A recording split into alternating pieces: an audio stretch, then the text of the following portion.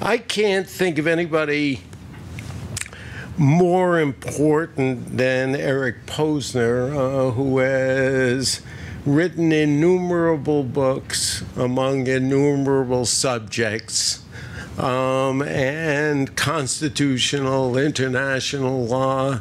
It's just a polymath of surveys. And one of the questions that faced us, and we haven't spoken about this because the risks are not only among the banks. So somewhere in the audience here is our newest member, Western and Southern, Jim Vance, who traded Ameribor yesterday in the first insurance company. We've got other non-banks, Burke Malik from Cerberus, who's, contributed to Ameribor. We've got Brian Mandarola and Mr. Krusha, Bob, who come from Hartford, that these indexes don't only affect the banking, industry. They affect insurance companies who have an important input into this process. And this is something that, again, we hope to have by convening this group. Eric is going to have as a sidebar to say, okay, what's the litigation history here? What are the legal risks? Much what Dr. David Bowman said. What happens if you continue to use it? Are you at peril if you write a swap that matures in 2028? Using LIBOR, do you have backup language as a contingency? Are you writing your contracts differently? What about the tail of 10 or 20% of the swaps that go past 2021? And I hope we can get some insight about what a new contract might look like and what the legal implications are. Please join me in welcoming a colleague, Eric Posner.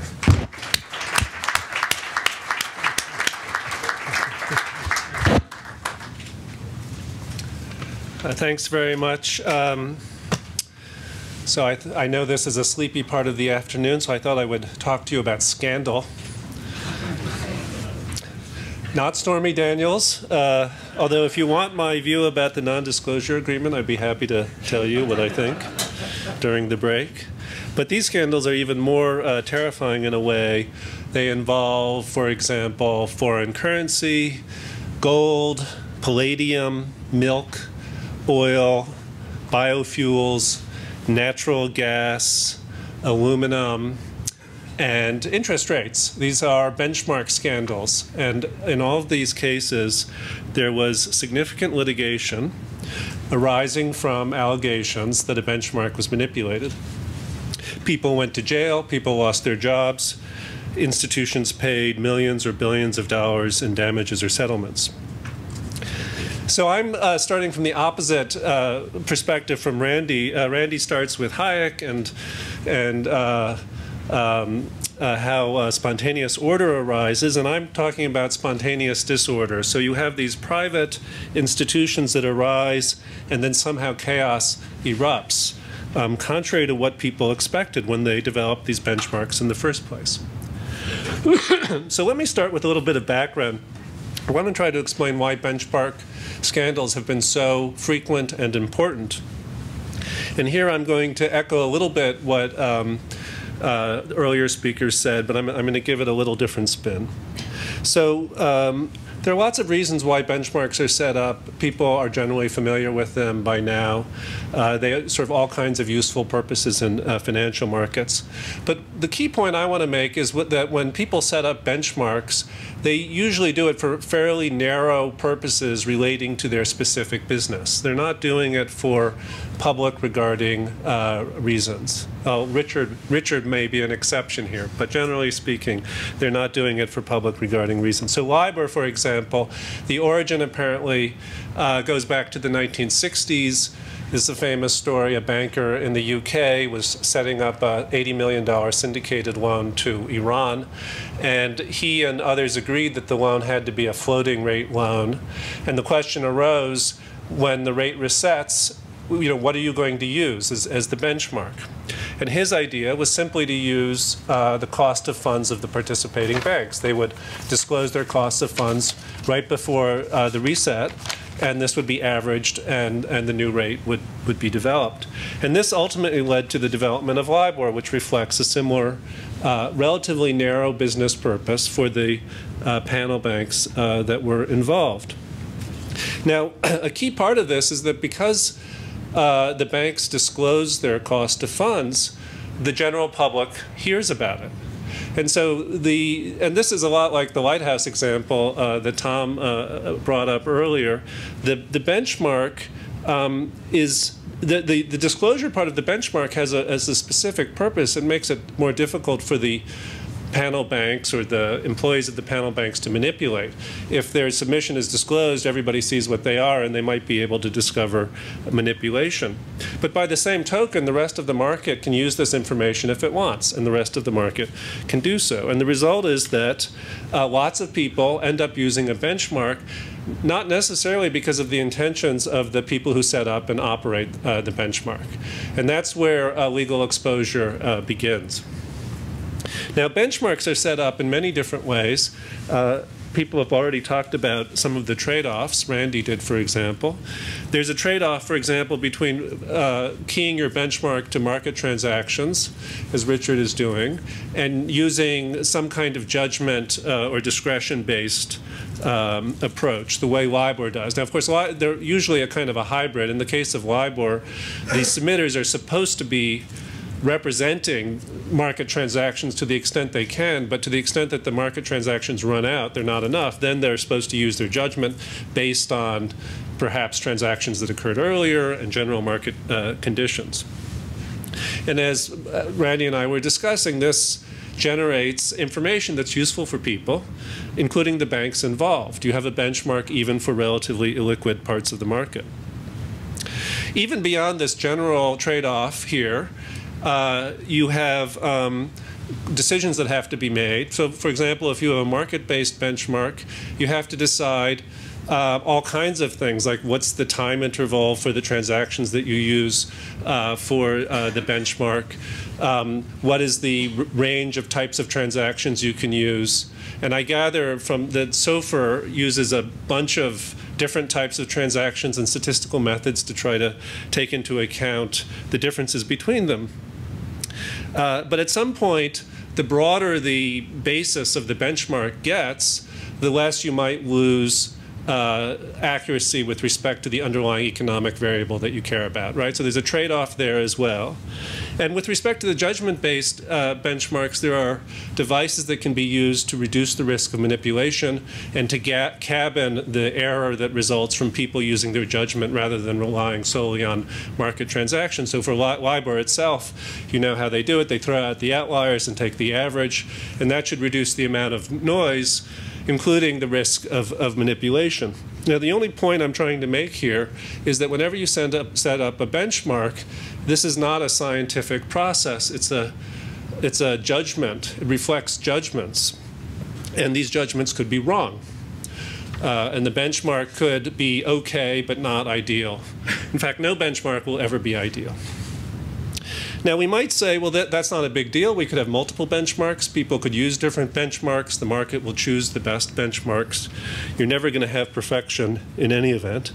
But there's another problem, and this problem has to do with the value that benchmarks have for coordinating different economic actors. So in the original syndicated loan to Iran, part of the issue was having the different banks in the syndicate use the same interest rate, right? So there had to be coordination and providing Iran with reasonable expectations about where their interest rates might go. But of course now in financial markets, the coordination is vastly greater and more sophisticated. So once people are using Libor or any other particular benchmark for a range of loans, then of course people are going to want to hedge those loans, which means that there's going to be a demand for derivatives that use the same benchmark. And so a benchmark can quickly become entrenched, right? And there's a sense in which the private agents who are setting up the benchmark are acting a bit as if they were government. because of the natural way in which the benchmark will become in effect mandatory. Not mandatory in the sense that there's a legal mandate to use it, but mandatory in the sense that if you want to be in some market, you've got to use LIBOR because that's what everybody else in the market is using. That's what they're expecting. You're stuck. Economists call this a pooling equilibrium. But whatever you call it, the bottom line is we start with benchmarks that are necessarily less than ideal.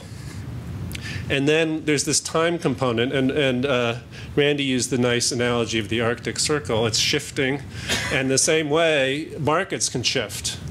And so the sorts of transactions that are used to determine a benchmark might become less important over time, and then the benchmark will again become less ideal, and yet it's also entrenched, right? This is a significant problem that we're now seeing with LIBOR. So market actors are stuck with these benchmarks. Of course, they're valuable, but they're also dangerous. And of course, one of the main dangers is that they're vulnerable to manipulation. And there's an interesting point to be made here. So market manipulation has always been a problem. There are all kinds of ways to manipulate the market. Economists have tended to be skeptical in general about market manipulation. They acknowledge that it's theoretically possible, but it's really difficult. If I want to, for example, manipulate the silver market, as has been tried, I could try to buy up all the silver in the world, or most of it, jack up the price, and then sell really quickly. Theoretically, that's possible. In practice, it's incredibly risky and expensive. That's the point that the economists make about ordinary types of market manipulation. But if a benchmark exists, it becomes a lot easier to manipulate the market, because now you just have to be someone who can influence the benchmark. And if you can influence the benchmark either directly or by manipulating the limited number of transactions that the benchmark is based on, then you'll know the future, right? And you can always make money if you know the future. So let's turn to LIBOR now and see how this has played out.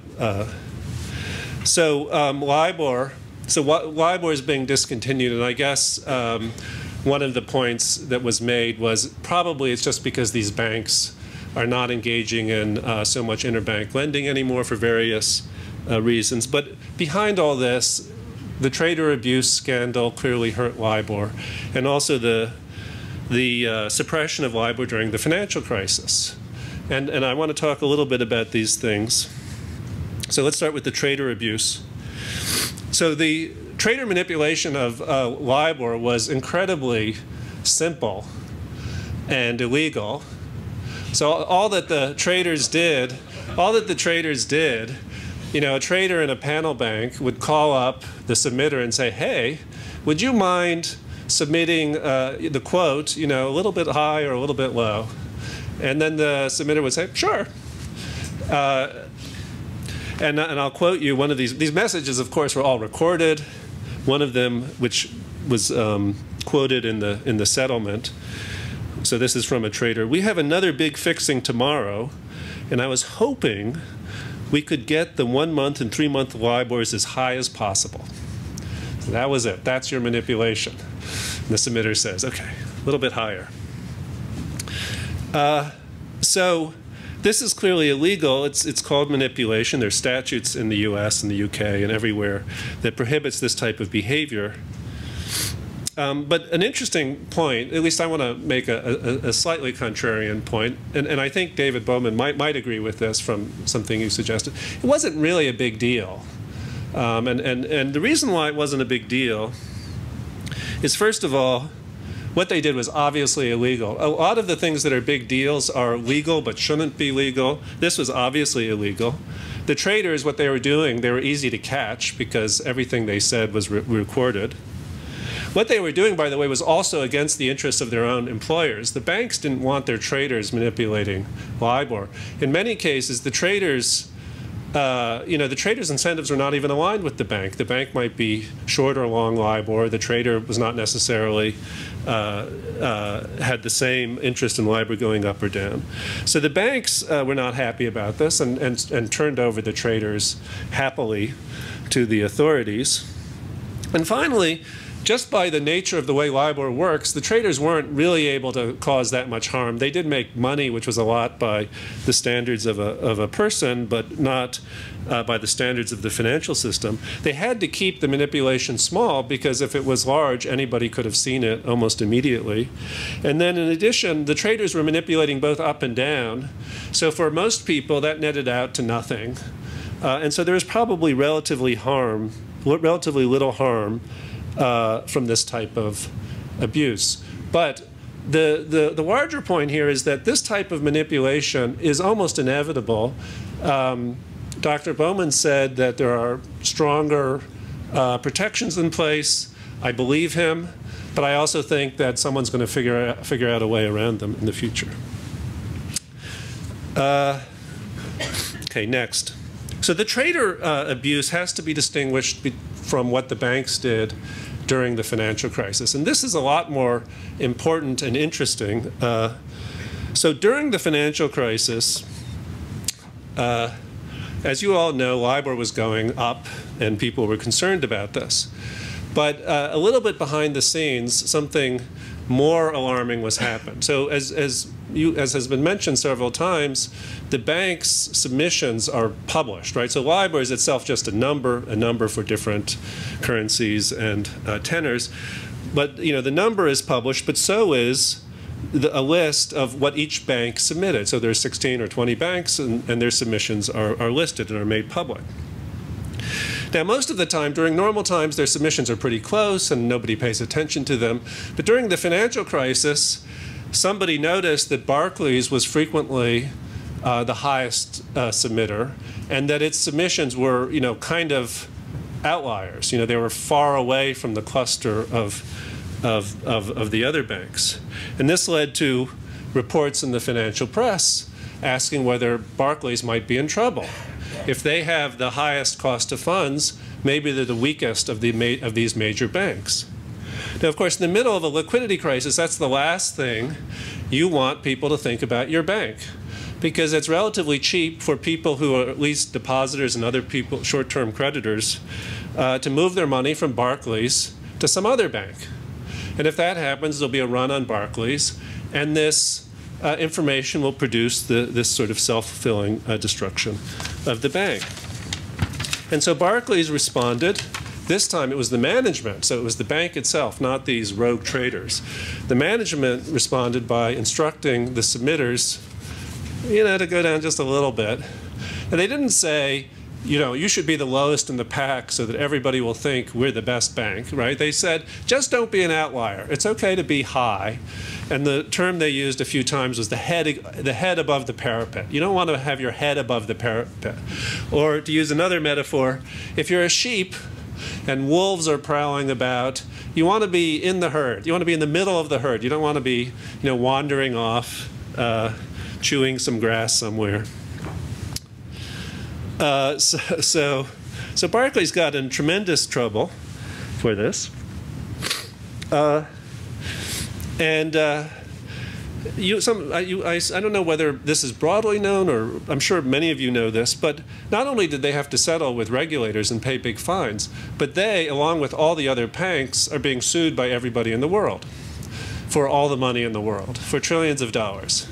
And just hope that these lawsuits don't prevail. And I should disclose, by the way, that a few years ago I did legal work for one of these banks, so I may not be unbiased. So why all this liability? Okay, and this is another sort of concern that people who are setting up benchmarks should think about. Well, they're being sued for fraud, for misstating the actual cost of funds. Now, as Randy says, well, is it even possible to be honest? But there's something, at least possibly fraud. If there are no transactions, is it possible to be honest? But there's at least a fraud allegation. There's manipulation. Problem with fraud is that could mean punitive damages. There are antitrust claims. Problem with antitrust, that could mean treble damages. And in terms of the potential liability, the problem for the banks is they're being sued by different classes of people. Some of the plaintiffs are just the bank's own counterparties who complain that they lent money to the banks using a LIBOR-based, interest rate, and that was suppressed, so they got paid somewhat less interest than they should have. That's not the problem. The problem is the $300 trillion market. So any one of your banks could have lent money to somebody, variable rate mortgage keyed to LIBOR. The panel banks are not involved. They're not involved in the transaction at all. But then you make the argument, you're probably in this class, by the way, all of you. You make the argument that because of the suppression, you received less interest rate from your debtor than you would have otherwise. And the banks are potentially liable to that, to everybody for that. Notice, by the way, that your counterparty, the debtor, made money, right? It's just a transfer from you to the debtor, but that doesn't help the panel banks. The panel banks probably won't be able to, pay you guys $1 trillion and then go after the debtors and get $1 trillion back from them. That probably won't work out, although it has a certain logic to it. It would be a mess at the minimum, right? Like the banks would have to sue everybody in the world. Okay. The irony in all this is it's not entirely clear what the bank should have done or even whether they acted improperly in the first place. This is the argument that some of the banks are making. If the banks had been honest, what would that have meant? They could have said, well, we're not borrowing from each other because we think that all of our counterparties might collapse at any moment. That wouldn't have been good. The submitter, who was just this sort of low-level employee, could have just said, well, we're not borrowing, so clearly the number's got to be really high, so I'll just put in a higher and higher number. That, of course, would have meant that everybody in the world who had a variable rate loan would have defaulted eventually, making the financial crisis all that much worse. And there are hints, at least allegations, that the governments of the UK and the US, when they found out about this, they didn't think it was necessarily a terrible thing for the banks to be suppressing. But that's not really a legal defense. And there's certainly some ambiguity about what actually happened. Okay. So there's the trader abuse, there's this financial crisis problem, and then finally there is just this problem that Dr. Bowman mentioned, which is that there seems to be, or someone, maybe Randy mentioned, but anyway, there's less lending, less interbank lending going on now, and so there's less of a basis for making these submissions, and so and the banks want to get out of LIBOR. Why do the banks want to get out of LIBOR? They're probably afraid of more of this legal exposure. I think that's really what's going on. If the banks were happy to continue with it, we might imagine that the various people who use LIBOR would be fine with it. Wouldn't move on to SOFR. They just use LIBOR. Okay, so some lessons here. The risk of trader abuse. So this is a risk that every benchmark has. That traders, submitters, whoever's involved, and even market actors can take advantage of the existence of the benchmark. The benchmark creates leverage for manipulation that would otherwise not exist. That's just a cost of having a benchmark.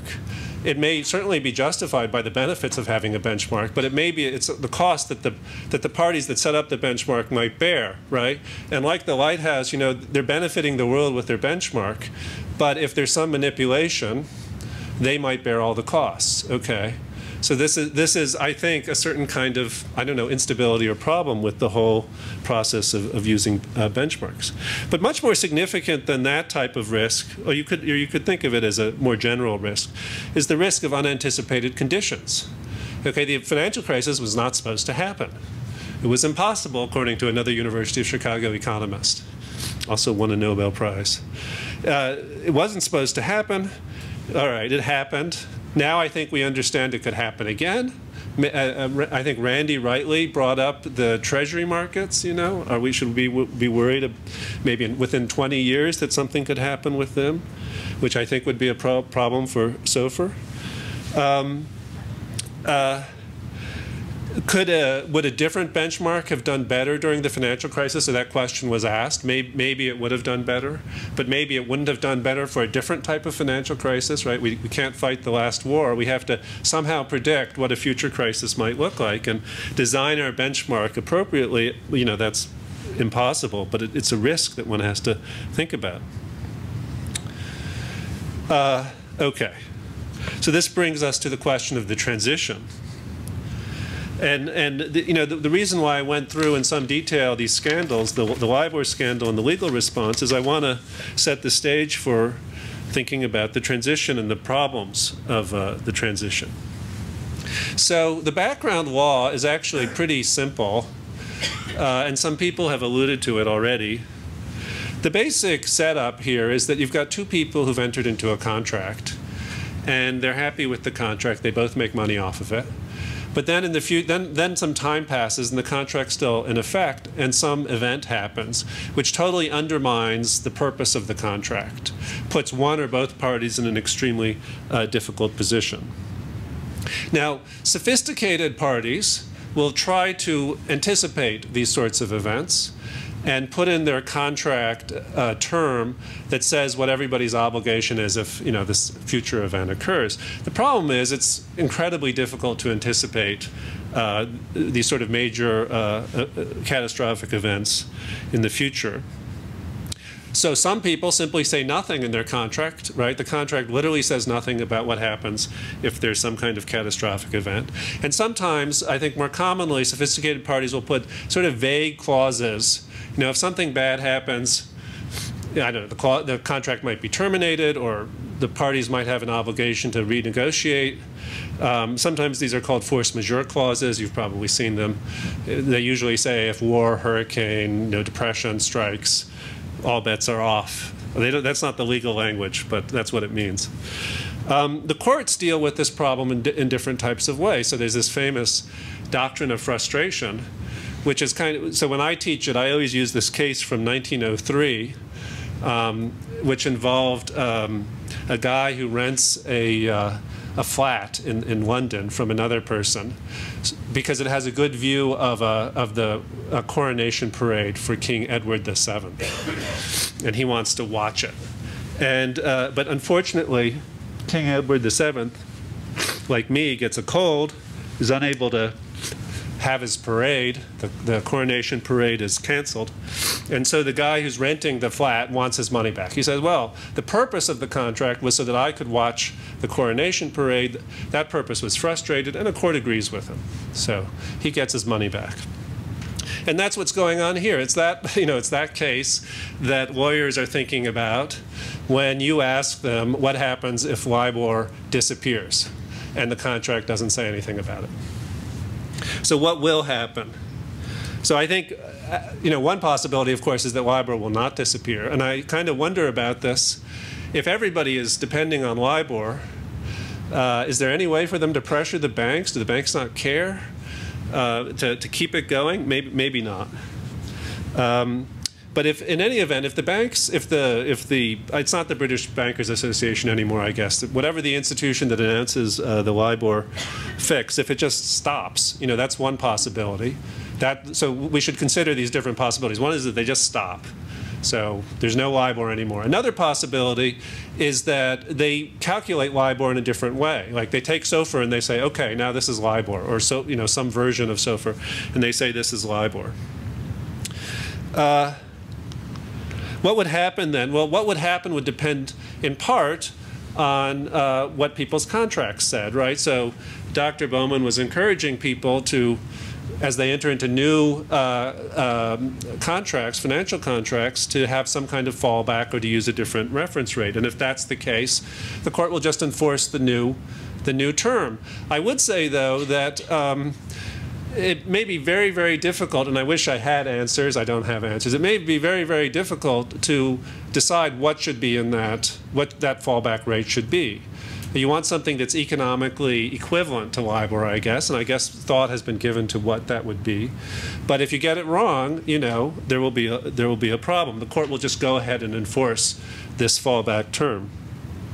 If there's no fallback term, if the legacy contract says nothing, it is likely, but not certain, that a court would just hold that the contract is frustrated and that it's terminated. And that's the end. And I think normally what would happen, although the law is different in different places and there's always uncertainty, is that it would just be netted out, you know, as if the contract were terminated. So whoever is, you know, positive going forward would get money from the other, would be the other party. That would be normally what would happen if you just terminated the contract. this obviously would cause an enormous amount of disruption. It is barely imaginable, but possible, that a creative, ambitious, and aggressive court would try to reform the contracts. So what this would involve, I think, especially if administrative agencies got involved and encouraged the court to do that. But what this would involve would be that the court would actually rewrite the contract, and you could imagine, this has never happened, but you could imagine a court just saying, look, the original contract is frustrated. Clearly, the parties, though, wanted to continue with a benchmark that's economically equivalent of LIBOR. Let's get together and figure out what that is. And if the parties can renegotiate, that's fine. If they can't, I'm just going to order it. And if there are thousands of parties, the renegotiation is basically impossible. Still, there are ways you can deal with it. You can have representatives. You can have the government. It's possible that a court could just order an economically equivalent benchmark rate to take the place of LIBOR if LIBOR disappears. That probably would be the best outcome. But one wonders why regulatory agencies won't just step in and declare, okay, we're canceling LIBOR and we're replacing it with this new, better benchmark. And of course, the answer is they don't have the authority to do that. Maybe they should have some kind of authority to intervene when the private market in this way fails so badly. Okay, let me conclude and take some questions. So quickly, first point, we should be aware that no benchmark is perfect. You hardly need me to tell you that. But the more important point here is that because of the way that benchmarks become entrenched as a result of this coordination problem among financial agents, a benchmark will get worse and worse and worse over the years, like the Arctic Circle, and people might be stuck with it. And this can create a significant problem. It's sort of like tectonic pressure, right? People continue using LIBOR, you don't really observe anything going on, but the pressure is building up underground, and at some point, there's an explosion. So what can we do about this? Well, obviously, when people design benchmarks, they should do that carefully. They should think about these things, think about these long-term risks. And people who use benchmarks in their contracts also have to think about these things, right? They need to put in fallbacks and safeguards, despite the risks that those create. The people who establish benchmarks also have to be aware of their potential liability, as I've emphasized. And we have to think more about whether the government, whether regulatory agencies should have a more active role, not only in sort of helping the market come up with benchmarks in the first place, but managing them as we go forward. And remember, it's the British authorities, I guess, who are maintaining LIBOR for the market for the time being. But they're not going to be able to do that indefinitely. So with that, I'd be happy to take some questions.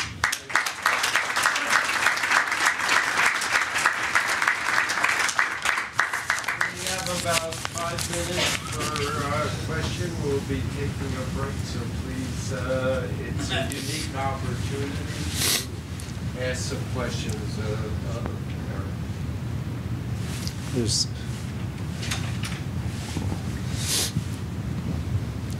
Thanks, Mr. Krasner. Just a question, I think, for many of the people that are here, you being a legal expert, would you rather defend an index that just points at size and says, look how massive we are. All 4 of us have decided this is the price.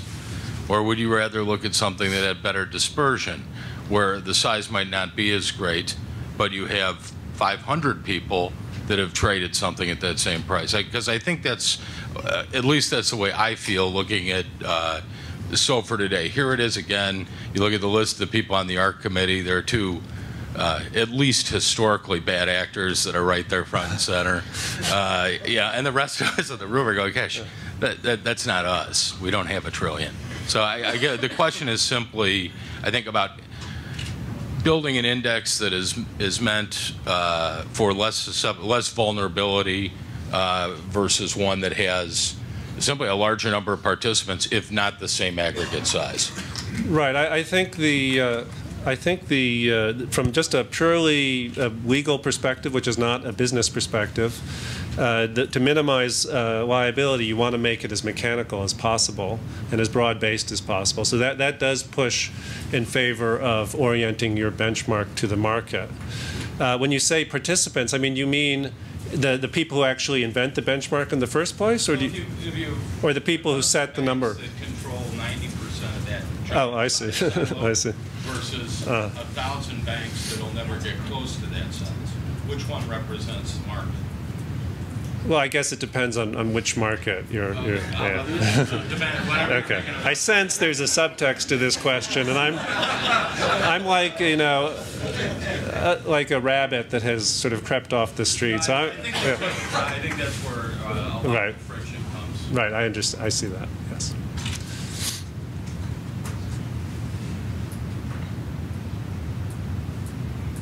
No other questions? Please join me.